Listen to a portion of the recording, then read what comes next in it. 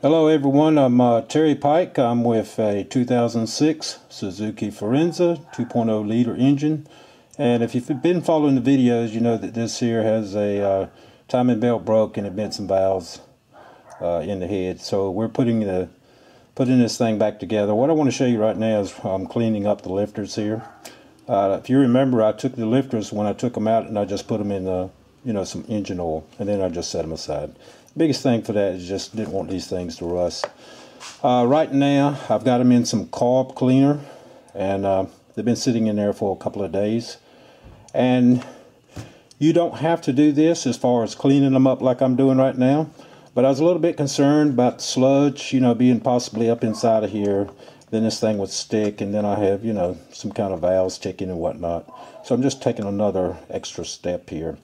What you can do is you can put them in the engine oil, and then when you get ready to put them back together, or put the lifters back in, then basically you can just take them out and put them into a vise where we're going to bleed them. It seemed like in the old days, back in the 60s and 70s, all you hear was about putting them in oil, getting them pumped up. And nowadays it seems like the norm is to actually bleed the oil out and allow the lifters to pump up to meet to the valve stem to take out the clearance in there. I talked to the machine shop about this. I actually went down there and had a good conversation with them. And the reason is, from what he's saying, the reason you do that is that these here buckets, as they're called, okay, is that a lot of these are under spring tension. Okay, when the valves are open, they're under spring tension. So that's going to push this here piston down somewhat. Then when you take the camshafts out, it's possible that these here pistons could actually come up a little bit. Now, if it comes up a little bit, then you stand a chance that, it could actually hold the valve open the whole time while the engine is turning over. He said he's had a lot of people, to call in and tell him that they got a misfire on a cylinder or two, and so they're calling in and thinking that something is wrong with the valve job. Well, it turns out that they never did bleed these lifters, so they put them right back in, with them fully extended under oil. It's got the oil still in there, and you would think that they would they would readjust themselves. And I asked the same question, what about when they're extended? You put them back in, then wouldn't they find their spot? He said, no, not necessarily. He said, in most cases, if they ever get extended back out, he said, it'll take forever for these things to get back adjusted to, finding their spot. And in some cases, he said they won't. So, the recommendation is bleed some of this oil out, and you do that by putting this here in a vise. I'll show you that later. And you push this inner piston, push it down, and then you've got a spring in here. There's a check ball, and basically when you get through, and I've done pretty much all of them, and I don't know if you can see that, but I'm gonna take this out in the light so you can see it a little better. But this one here, you can see it's going right on down, and I know that's hard to see, but I'll take it out in the light sunlight here so you could probably see it, and I'll point out some of the things about it. Okay, I took this outside in the sunlight. Turns out it was just too many shadows and all, so I just got me a light here. Hopefully you'll be able to see what I'm talking about. If you look right there on this, I'm pressing on this here piston. I believe they call this an inner piston. This is sliding down, I believe it's like a bore. And if you look at it, I'm going to push down on it, right? And take a note of the bottom ridge down there.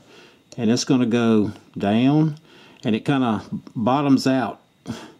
Kind of bottoms out at the bottom down there. Let me get another angle here. See it? Down there. Then it comes back up.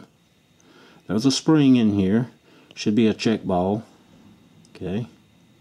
Now that's what I've done is I've bled these the oil out of here. Now you don't have to get every bit of this out. If you can get just a little clearance, maybe halfway down, that's good. Just so you got a little bit of clearance, you can press down on it a little bit. That allow this here piston, when it gets pumped back out, it'll go and meet up to the valve stem, the top of it. So that's what I'm shooting for. I'm trying to get all of this, any kind of crud that's inside this thing. I did see a little bit of particles, come out when I was bleeding it. That was coming out of the oil hole, oil field hole right here. You should be able to take it, and you should be able to turn it freely. I had a couple here. I turned around. I could feel, you could obviously feel there was some crud and all down in there. So after a little bit of cleaning, soaking, they turn pretty free now. So you may want to check that. So it's always better to say to bleed it down a little bit, let the piston come to meet to the valve stem to make the adjustment, rather than to take a chance that this could actually be stuck out just a little bit, possibly holding your valves open. Then you could have misfires. The machinist actually told me he's known cases, I don't think it'll be with this engine, but he said that with some engines, that with this lifter not being bled down, and the valves could actually be held open to the point enough that the piston will come right back in there and bend the valves. So, well, it's all interesting stuff there to know. Put your rag, fold it over a couple of times. You don't, unless you have some flat jaws on your vise. Mine don't. So I just put a rag across the jaw, folded it over a couple of times, put the face of the lifter there on the vise, and then I took me a bolt and I just put right there on this here piston, and of course the head of the bolt is back out here on the other side of the jaw. Then take the vise and turn it just a little bit, because this thing is going to be really, really tight to press down. So press it down very slow, give it a few seconds. Any kind of oil, you should start to see the oil coming out. See, there's a little bit of oil still coming out of this oil hole right here. Okay, so that's why I'm going to let this thing soak some oil. I'm going to come back, I'm going to press on it, and hopefully eventually I'll be able to push this down. See, right now I cannot push this here piston down at all. So we're going to let it soak, like I said, and we'll come back to it later, and we'll put it in the vise and we'll compress it a little bit, keep working it back and forth. And and also another thing, take your nozzle, take your tube that's on the spray, try to get you some now this is if you clean it. Now if your oil is clean, been changed regularly, you don't need to go through all this stuff that I'm doing. I'm just worried about a little bit of particles and sludge that's up in here, so I'm just trying to take another step to prevent any kind of. And as I mentioned, if if your oil has been changed regularly, it's clean and it's been taken care of pretty good. The previous owners I mentioned, it looks like they didn't do any regular oil changes here, so I'm just doing maybe a little more preventive assurance here that hopefully I won't have any problems with these here lifters.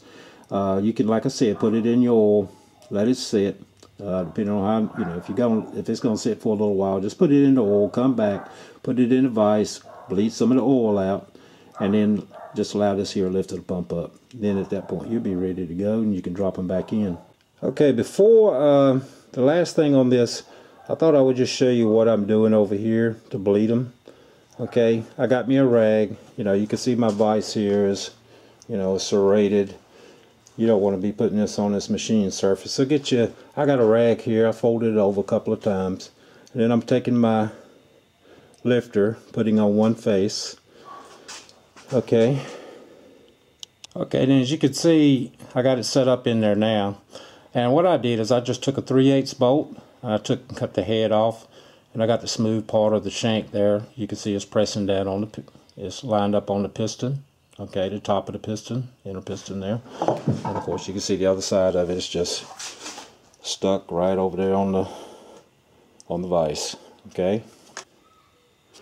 Now what you want to do is just take your vise, turn it a little bit, and you just kind of let it sit there a few seconds, let it kind of stabilize. If anything is going to come out like the oil or cleaner fluid, and like in my case, carb cleaner, and then just come back, give it a little more.